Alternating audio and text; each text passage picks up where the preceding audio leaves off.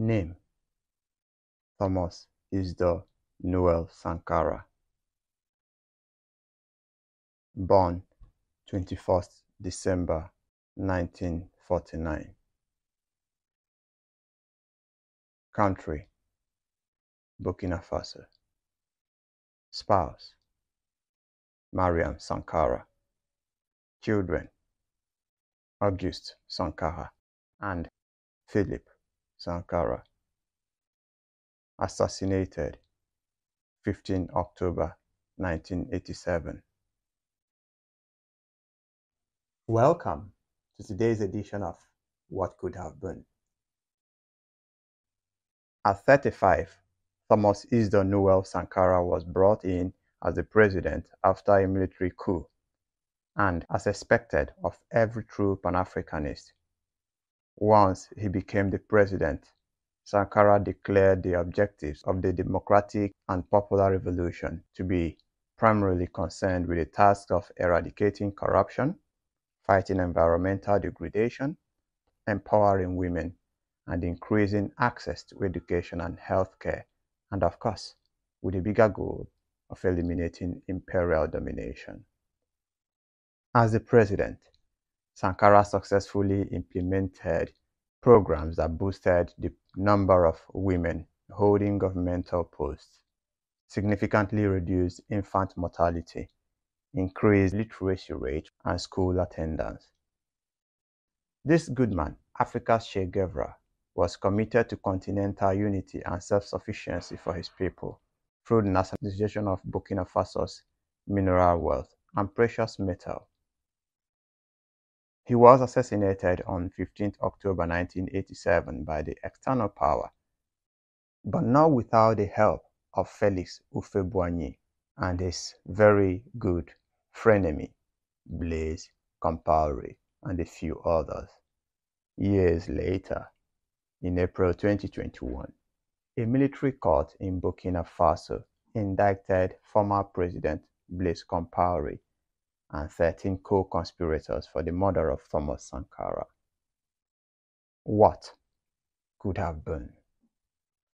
What could have been if Africa's Che Guevara was not assassinated? What could have been if the West had left Sankara to finish his good work? Now, take a moment with me as we reflect on the following big 18. During his tenure, he vaccinated 2.5 million children against meningitis, yellow fever, and measles in a matter of weeks.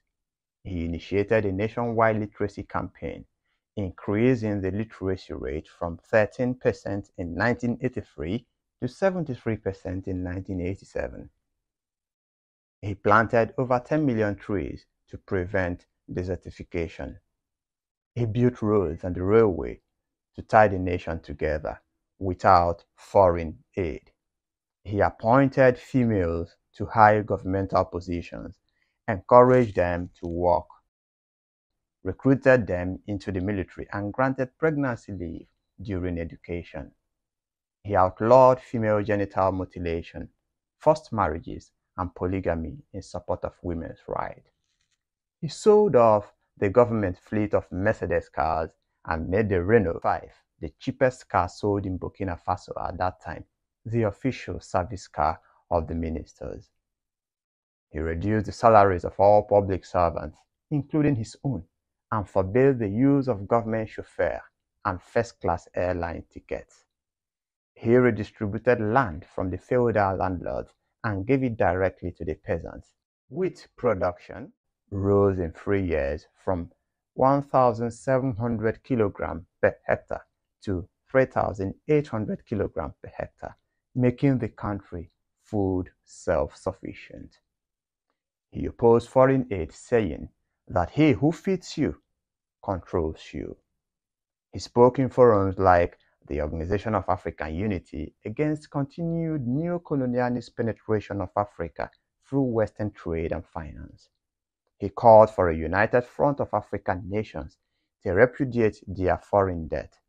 He argued that the poor and exploited did not have an obligation to repay money to the rich and the exploiting. In Ouagadougou, Sankara converted the army's provision store into a state-owned supermarket, open to everyone, the very first supermarket in the country. He forced civil servants to pay 1 month's salary to public projects. He refused to use the air conditioning in his office on the grounds that such luxury was not available to anyone but a handful of Burkinabés. As president, he lowered his salary to $450 a month and limited his possessions to a car, 4 bikes, 3 guitars, a fridge, and a broken freezer. A motorcyclist himself, he formed an all-women motorcycle personnel guard. He required public servants to wear a traditional tunic woven from Burkinabe cotton and sewn by Burkinabe craftsmen. The reason being to rely upon local industry and identity rather than foreign industry and identity. When asked why he didn't want his portrait hung in public places, as was the norm for other African leaders till date, Sankara replied, "There are 7 million Thomas Sankaras."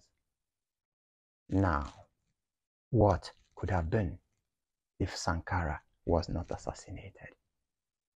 Surely, who could have added to that list? Instead of being dubbed one of the poorest nations today, Burkina Faso could have become one of the richest countries today. Having increased literacy rate, he would have liberated and empowered an important number of the masses, which would have pulled many out of poverty, increased industrialization and employment level. A great number of these same educated people would have been able to say no to the foreign power that has plundered their wealth and impoverished them. Having been against continued neo-colonialist penetration of Africa through Western trade and finance, Burkina Faso today would have been able to keep at bay France, which is believed to have done the dirty job of assassinating Sankara and also preventing countries like Canada and France from enslaving and impoverishing the Burkinabés. The 7 million Thomas Sankaras would have been able to stop the present Canadian imperialism and the underdevelopment of Burkina Faso. Considering that he redistributed land from the federal landlords and gave it directly to the peasants, the present-day Tapaco mine, owned by Toronto-based High River Gold, would not have been established, and of course, there would be no expropriation of peasant land and therefore no destruction of traditional gold mining. Finally, Burkina Faso would have been truly free and rich as she would have continued to feed herself, oppose and reject foreign aid, and automatically foreign control, to say the least. This could have been Ouagadougou. This could have been Bobo Dioulasso. This could have been Koudougou. This could have been Bamfora. And this and more could have been Le Pays des Hommes Intègres.